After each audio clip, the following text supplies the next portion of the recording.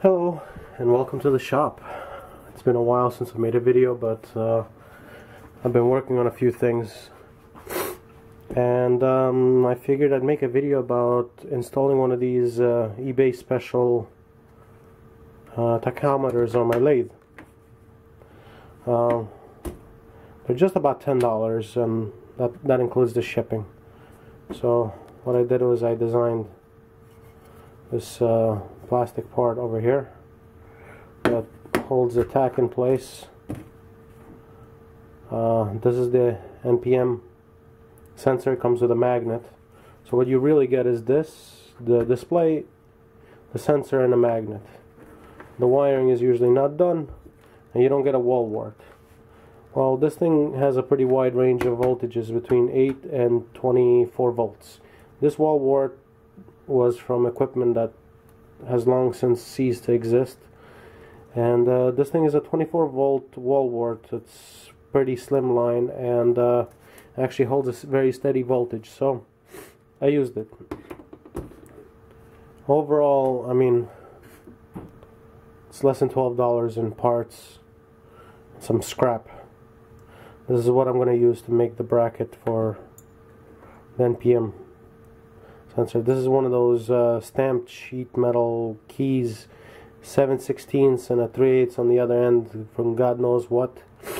That's just been hanging around my toolboxes, collecting dust and adding weight for no reason. Well, it actually made its way into my scrap bin, and now it's making its way out of the scrap bin into the lathe actually.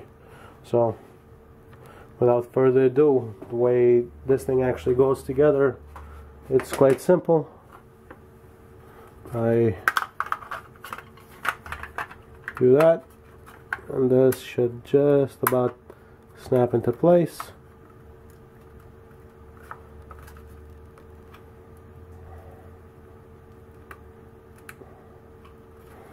Hopefully not breaking anything.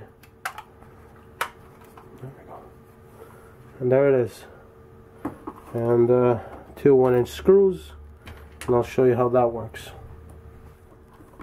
And there it is put together, the NPM and the wall wart. Now there's one thing that I would change about this design is I never really incorporated a place to add a switch, an on and off switch for this thing, and for now I'm probably gonna just end up unplugging this when I don't need it. But most likely I will wire the wall wart in series with the lathe, so when I shut down the lathe, I shut down the tachometer. You have to pardon my shop. I'm still working on a lot of things, and one of the things that I actually need to do is I need to cut the edges off of this wrench, and I'm going to use my bandsaw. And this is a vertical horizontal bandsaw. At the end of the day, I'm still going to use a set of pliers to hold the wrench in there so I can actually cut it straight.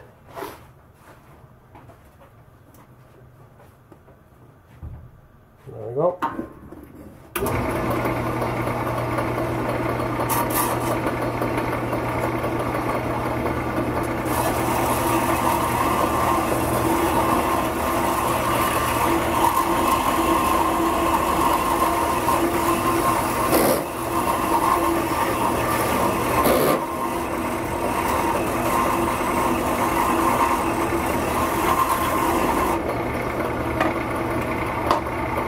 She's great tooling.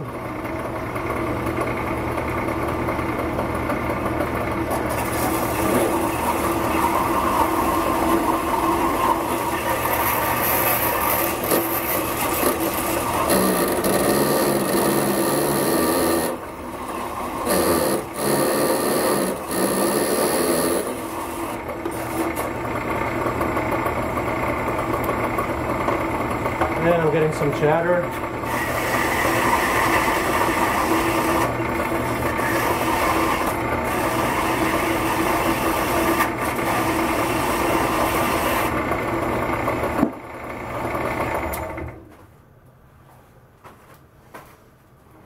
Now, before somebody judges me on this, that bandsaw is set at the lowest possible speed.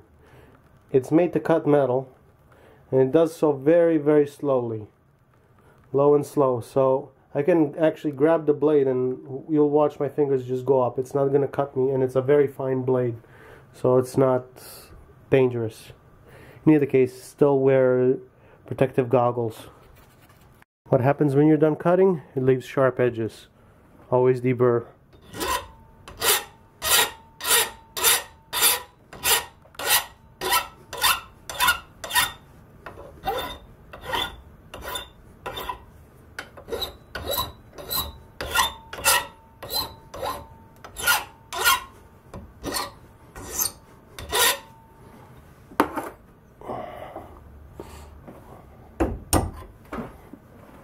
And they thought this thing was just for a museum.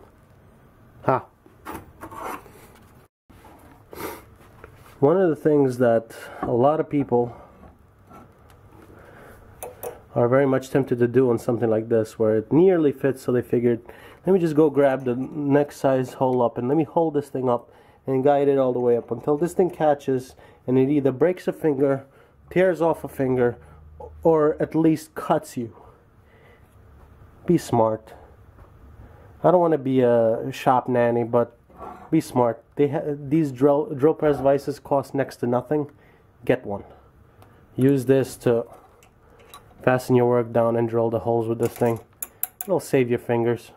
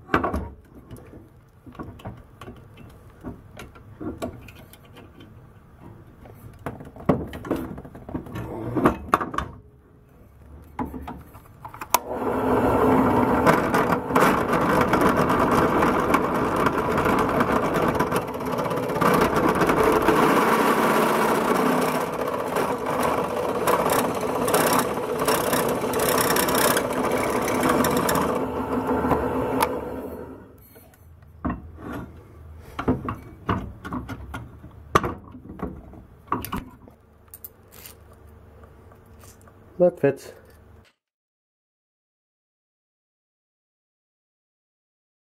First bend. There it is installed. Some finagling with these angles over here, but the magnet is here as well. A little hard to turn this thing.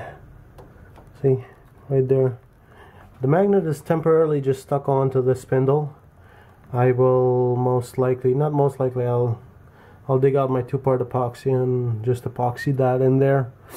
But for now, it's not interfering. It reads properly, and I can close this. Now, just to prove that this thing is reading properly, I'm going to throw it in back gear.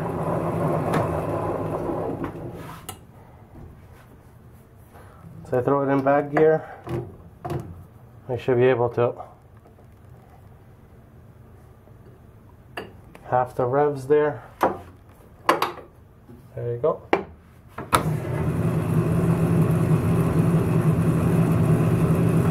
That's right. 73 RPMs. That's in back gear. Let's change the pulley speed.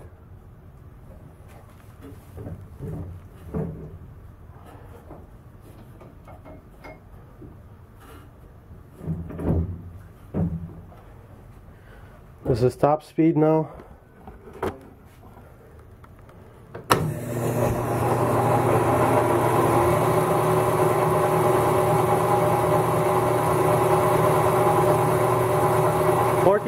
RPM.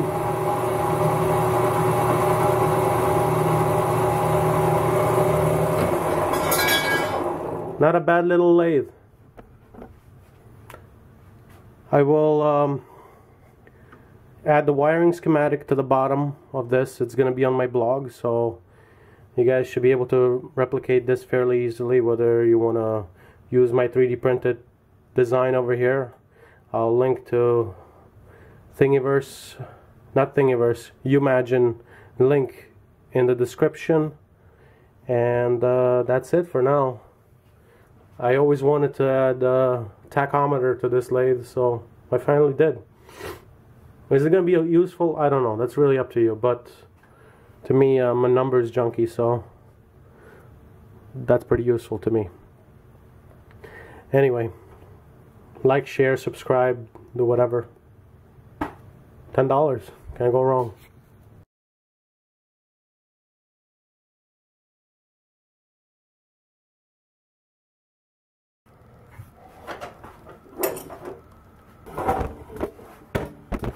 Alexa, play Pandora Radio.